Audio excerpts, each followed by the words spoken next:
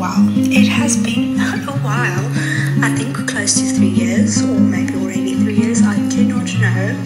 But I want to say sorry, but I'm not really sorry. I went through a very busy time in my life where I did not have the time for YouTube anymore, and I always just did it as like a hobby. So why pursue a hobby that is causing you pain? But anyway, here we are, back again with just a random art video. I'm not promising on posting frequently. I don't have a schedule. I'm not planning on having a schedule.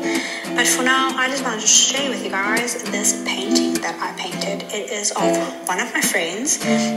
He commissioned me to do a self-portrait in the style of those old army portraits, and I thought it was quite a cool, exciting challenge, because there's a lot of things in this challenge that I have never done before. Like, I've never painted, no, I lie, I have painted a face, but like a very distorted face, and then one or two others, and it's not really something that I'm comfortable with, especially ears and noses. They are so difficult to paint.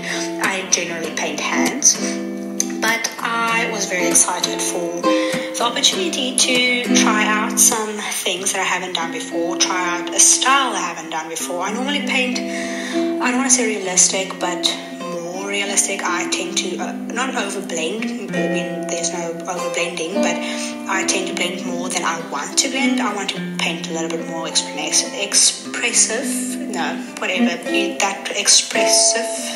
I can't think of the right word now, but anyway, less realistic. But I always tend to then overblend it, and then it ends up being more realistic. So I really pressed myself not to overblend and to leave it as it is, and not to fiddle with it too much. Like, if the paint goes down, it's down. Not really layering, sort of there's one coat per color, that type of style. Here you can see me starting to paint the gold. What?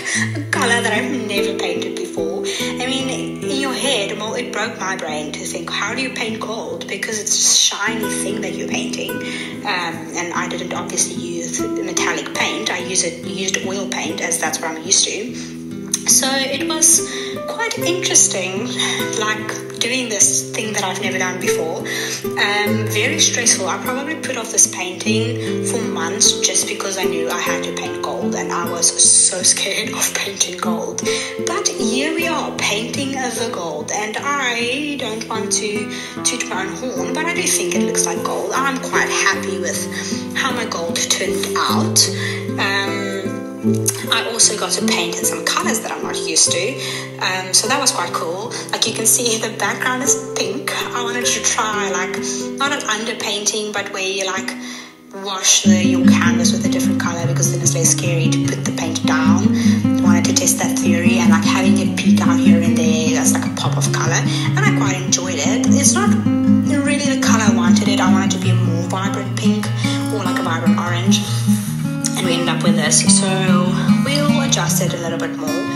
Here I am starting to paint the silver, which is also, again, something I haven't done before, painting shiny objects. I mean, I normally paint hands. There's nothing shiny about a hand. It's skin. Or like I paint a hand with bugs in it. Or I've painted water once or twice, but more like the suggestion of water, so it wasn't really painting water. Water is also something I would really like to fiddle with, to try and figure out how do you paint the reflection of water and things like that.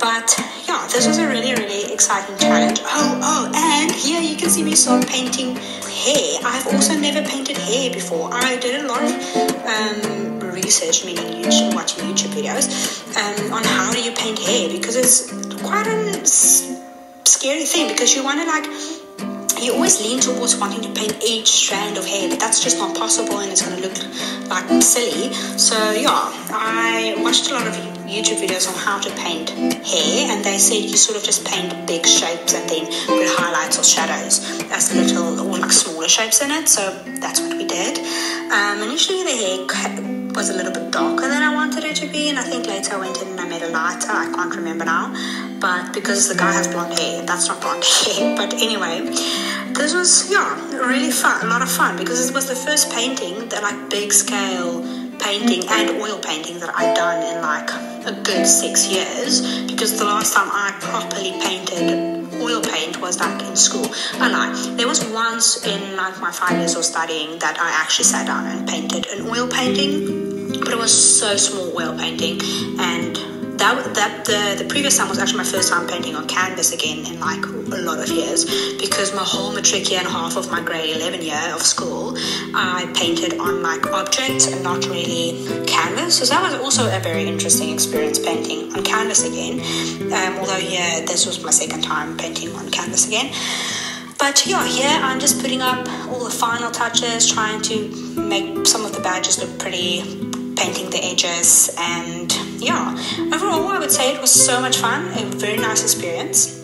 Here is some final shots, the pretty shots, showing you close-ups of the textures and the like details, and like you can see a tiger. I tried doing like the badges of things that he is interested in. Don't know if it was very successful, but I enjoyed it. So yeah, thank you for watching. I hope